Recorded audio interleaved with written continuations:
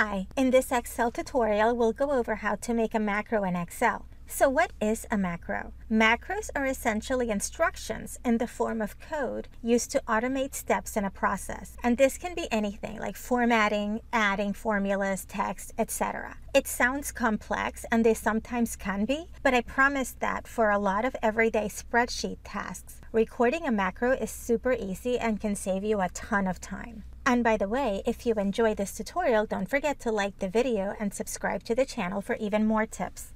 So macros are actually really special to me. In my first job out of college, I was able to move up in the company by using macros. I was running a lot of reports, and by automating many of them, I was able to free up the hours I needed each week to be able to shadow more senior associates and eventually take on more responsibilities. So with that said, let's dive in so you can see how easy it can be to create a macro in Excel. So the first thing that you'll want to do is make sure that you have your developer tab. If you do not, simply right-click anywhere up here in your ribbon and select Customize Ribbon. Then from here, in your tabs, scroll down until you find Developer and make sure that it's checked off and click OK. So let's say every morning you have to pull this report. Each time you generate the report, it looks like this. Part of your job is to make sure that it looks better before you can deliver it to anyone. A macro could save you valuable time. Let's record what we do to this spreadsheet each day and see how much time we could save by creating a macro to do the work for us. So from the Developer tab, click on Record Macro to open up the macro recorder.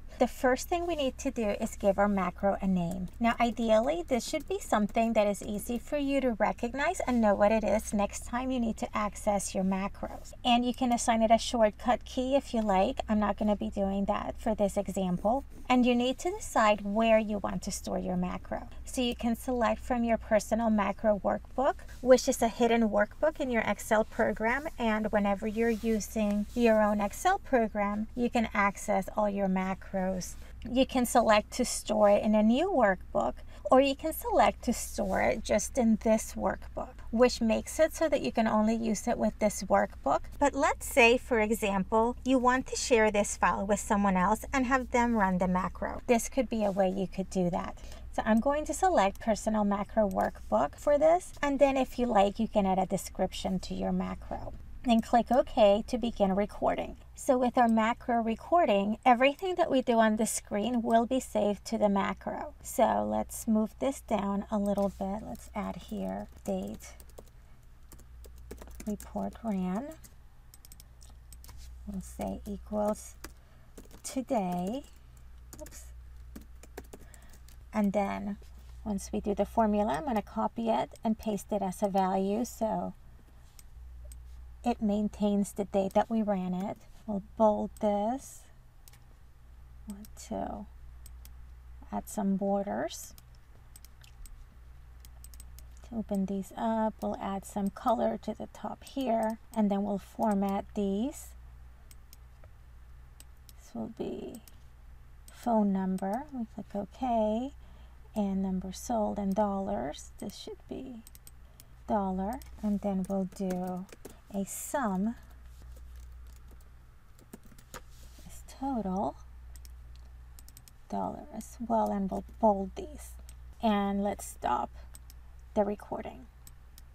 So now let's compare this to how our macro can create the same formatting. So I'm copying this, creating a new workbook, and then pasting this as value so it looks just like it did when we first started. Now we'll go back into the Developer tab, and then Macros, find the macro that we just created and click Run.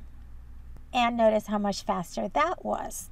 One thing to keep in mind when using the macro recorder is that all actions recorded will be repeated in the exact cells originally used. So for example, if one morning you run this report and it has a fifth associate, this macro won't work as intended because it will be off by a row. Now there are ways to work around this with a bit more advanced coding skills or by doing a new macro. Regardless, using the macro recorder can save you a tremendous amount of time and many tasks. So I hope you enjoyed this tutorial on how to create a macro in Microsoft Excel. If you did, please make sure to like the video and don't forget to subscribe to this channel. Thanks.